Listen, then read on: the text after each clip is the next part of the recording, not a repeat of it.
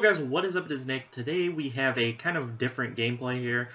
This was just a random match online, but it is 3v3 Shipmaster. So I thought this would be an interesting gameplay to upload. Hopefully, in the next day or so I will finish up. I'll start back up with the deck profiles. I know the beta will be ended by the time I get to Cutter, but I do feel like I should finish those out, and I do still have a ton of Halo Wars 2 gameplay, so there may be some Halo Wars 2 gameplay coming up in the future with just music or just the raw gameplay. I'll probably upload those late at night or early in the morning, something like that.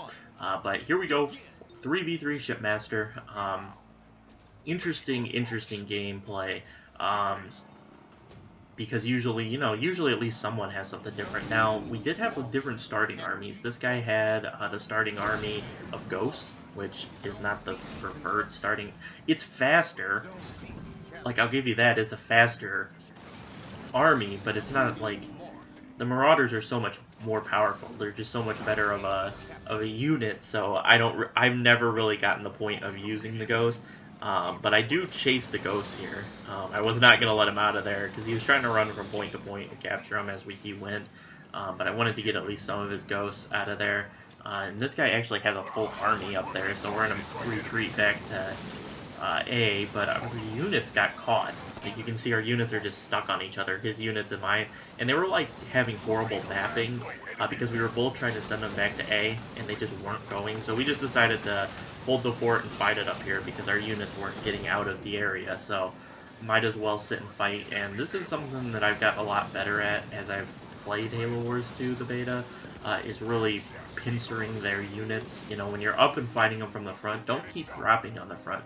Drop them in the back, drop them behind them. I think it just gives you a better, it just gives you a better shot to win the one-on-one engagements. You can see here I'm dropping behind again. It's just something that I've really come to the conclusion is something good to do, is just to keep dropping behind and fighting them that way, because then their attacks, like explosives and stuff like that, or ranged attacks, can't be hitting multiple units at once, or they can't be hitting your whole army at once. I guess that's the more reasonable term, I should say, I guess, is that they won't be hitting your whole army at once. They'll be hitting partial of your army, but they won't be killing your whole army with one fail swipe of their attack. Like, one good barrage from a blister back won't deal damage to every unit, and stuff like that. That's what I'm talking about. But you can see simple setup, our usual setup. Now, I think I have a new setup that I'm going to show you guys.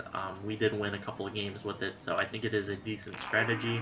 We only played a couple of games. We went 2-0 with the strategy, I believe, so it has a little bit of test, but they were good players. I think we beat two ranked 9s and a ranked 12, and not necessarily does that mean they're good, but they played it enough. They do have an understanding of the game, I hope, if they're that high a level. So it's not like we beat a bunch of level 1 scrubs. We did beat some actually halfway decent players, and then we beat a rank 18 with it, which I don't get it. If you suck as a rank 18, why would you keep playing the game? Like, this game mode is super frustrating when you lose, because you just get bodied in this game mode if you're losing. But if you win, obviously it's more fun, but when you just get beat, it just feels like you got bodied and you're just getting embarrassed over here. And that's the most annoying part about it, is that you just feel like you're getting extremely bodied by the opponent. Here is a little bit of an interesting thing. We're going to split this energy. I believe he got 2 and I got 1, which is horrible. I should have been dropping more troops down on it, but I wasn't paying attention. It is a really multitasking thing when you're fighting, and then you have to deal with trying to remember to collect the energy. Usually I'm not in charge of collecting energies, but I did say I'd get this one over here, which is my bad because I didn't get it.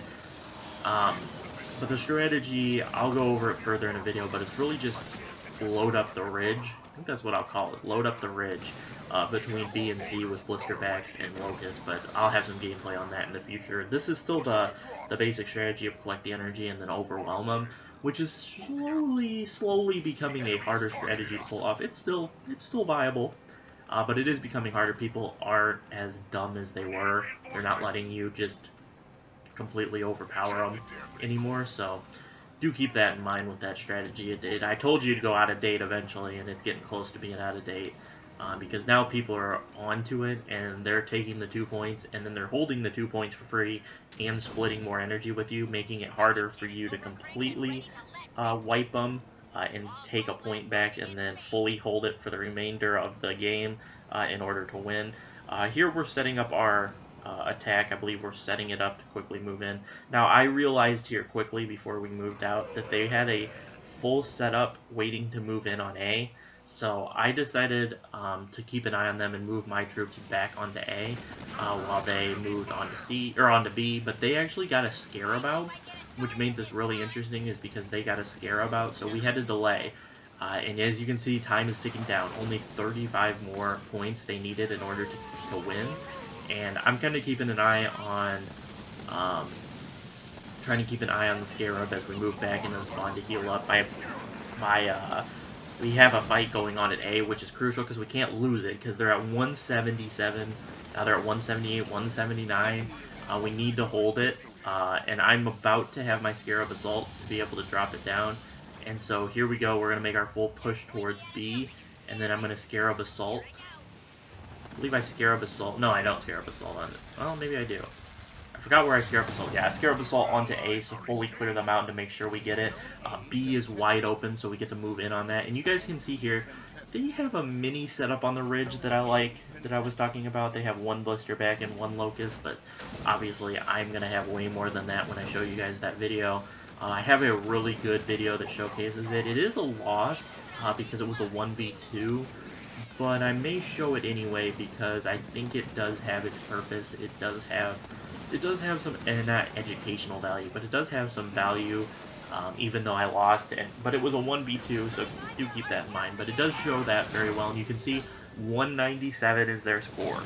And so we can't let them get any more points. We cannot let them sneak through and grab A, so we have to leave an army there, weakening our forces on B. So this makes it really, really interesting here. I believe that is their Scarab dropped in.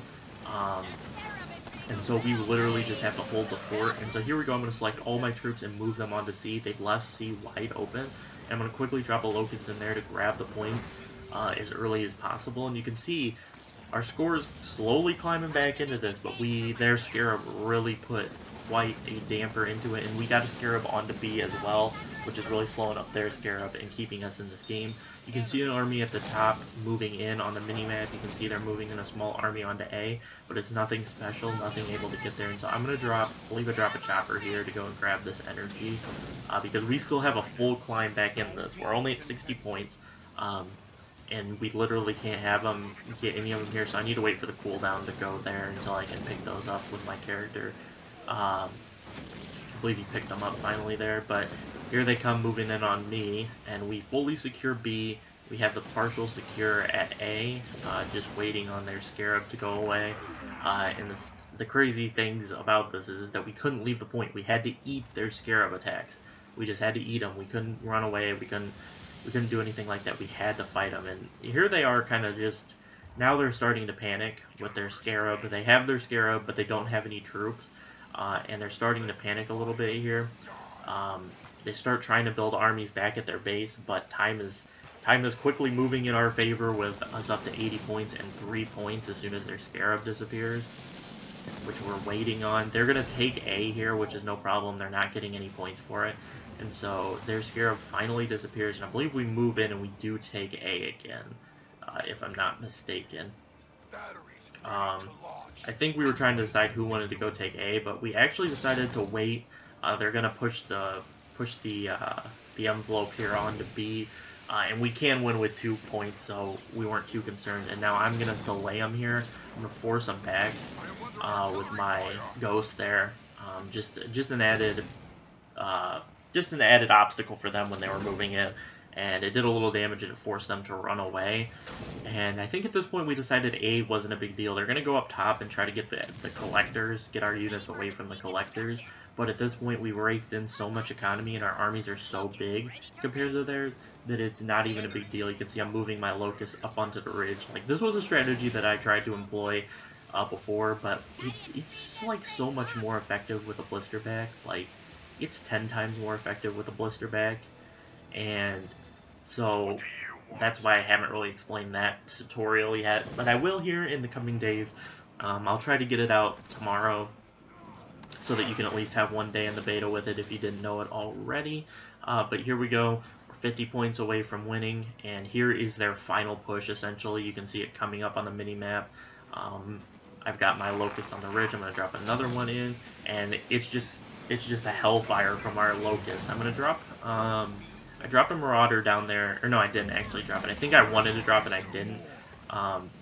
Believe that's our Locust, or our, oh my gosh, I'm screwing up names, our Scarab Assault, and then I dropped my Scarab Assault on top of them here, and that pretty much symbolizes GG. That's the second wipe of their army. They have one army sitting on A, but one army's not going to beat 3 armies on B. It's just not possible, so pretty much the full wipe there results in a GG. You can see our score climbing up. We're catching up only 30 back at this point. And you can see this guy trying to run his Reaver out of there. I think he actually did get it close, but I'm going to move my Scarab in on their spawn.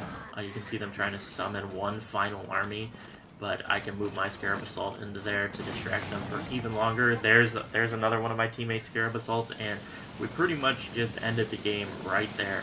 15 points off, and that is going to do it, guys, though. We're going to clean this game up. They pushed on to B with a crappy army and one invisible unit, but it's going to get reamed by my Honor Guard and the Locust, and now I'm going to drop an Honor Guard here and move it right on into A to take that and secure our victory a little bit faster.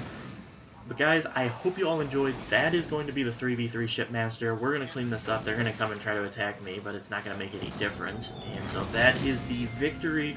We cleaned it up nice and easily from a 197 to near nothing, all the way back to win at 200 to 197. You can see the crazy amount of energy we gained compared to theirs. But guys, that's going to do it. I hope you all enjoyed the video. Drop a like if you did, subscribe if you haven't, and I'll catch you guys with more Halo Wars 2 beta videos in the future. Peace out. Letting go, times we might feel compelled, looking down from the heights that we have built all by ourselves.